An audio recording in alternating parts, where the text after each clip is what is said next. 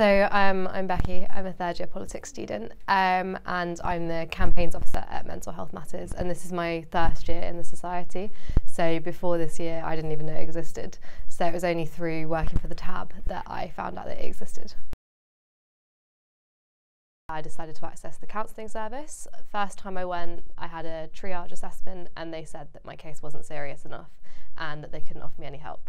And then the mental health side of it got worse, and I tried again and told them that I'd considered suicide a few times, and then they were like, okay, we have to help you now because we've got a duty to help you there.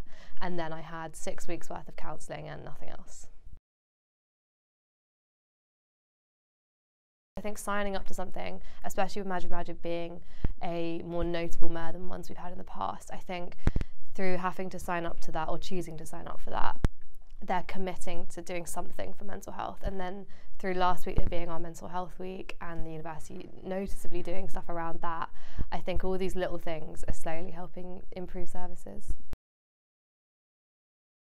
In terms of the suicide awareness minister, I think that could help. I think until there is something actually done within that department, I think it'd be difficult to say. But I think having someone at the top echelons of government doing something about it is a really good step in the right direction. But until they actually do something, I'm kind of holding judgment on it. At the moment, resources are stretched as it is, and they are putting it towards developing new buildings or getting more expensive lecturers in or paying the chancellor, like all these different things where money isn't necessarily necessary.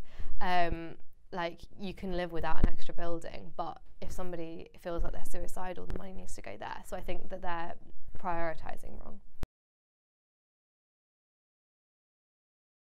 I think they need to set up a dedicated programme and resource for students, like a website or something related to the health service or even completely separate from that, which has got, a bit like the Mind website, lots of different options, loads of PDFs and documents and things giving students information on what they could be going through, because a lot of students I know self-diagnose and they convince themselves they've got one thing and then they go to the doctors and get told they've got something completely different. So I think having loads of information in one place, having lots of resources in one place, pumping more money into the counselling service, because counselling can be really, really useful, but because it is so oversubscribed and underfunded, then you can't use it unless you're really, really in a gravely bad place, and by that point some people it's too late, and even if you do have counselling it doesn't necessarily help. So I think putting more money into it and dedicated resources to mental health.